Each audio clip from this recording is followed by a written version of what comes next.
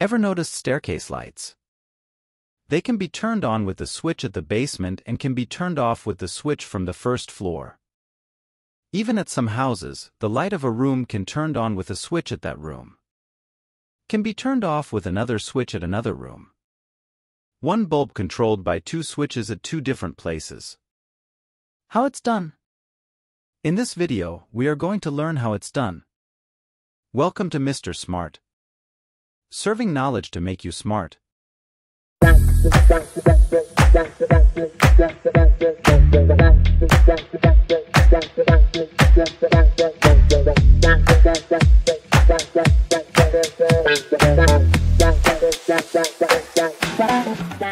Generally, we are using two kinds of switches in our household electrical wirings.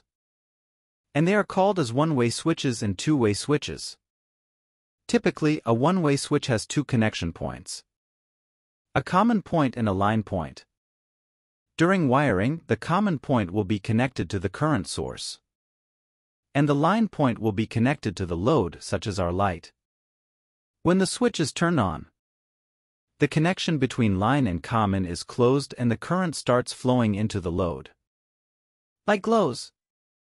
In case of a two-way switch, there will be three connection points. A common point and two line points. During wiring of a two-way switches, the common point will be connected to the current source and two line points will be connected to two different loads. When the switch is at up position, the circuit connected to the first line gets closed and current flows to the first load. When the switch is at down position, the circuit connected to the second line point gets closed and current flows to the second load. Hence, this type of switches can be used to control two different loads or can be used to control single load like a one-way switch. This kind of switches are helpful for making our staircase control wirings. The switches at two different places should be two-way switches and the connection should be done as follows. The common point of one switch needed to be connected to a current source and the common point of another switch needs to be connected to the load. Both line connections need to be looped as shown in screen. That's all with the wiring. When one switch is not switched and kept ideally at down position, switching the other switch to the same position will close the circuit as you see in screen.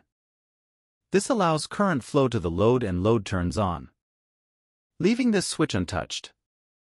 If the person moves to the another place where second switch is placed and turns the switch to the opposite position, the circuit opens as you see in screen and the load turns off.